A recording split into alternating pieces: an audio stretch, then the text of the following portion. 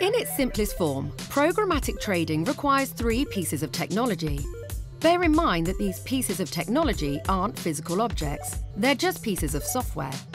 DSPs, or demand-side platforms, are used by the buyers, media agencies or advertisers who have a demand for ad inventory.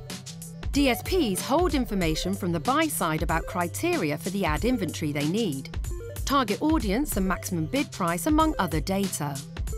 On the other side, SSPs, or supply-side platforms, are used by the sellers, media owners, who are supplying ad inventory.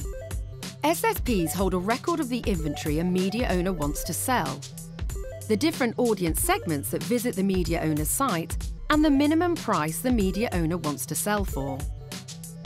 And in the middle of DSPs and SSPs sits the ad exchange, the piece of technology which auctions off the ad inventory made available by the SSPs.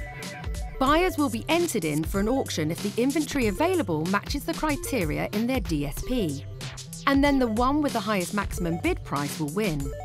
Often you'll hear a company being referred to as a DSP, SSP, or an ad exchange. This just means that that company provides that kind of software.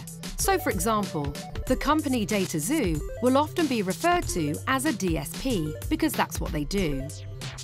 This might sound like a long process, but it actually all happens in a fraction of a second.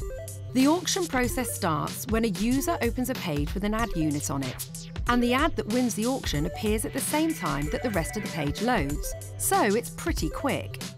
This process is often referred to as real-time bidding, or RTB.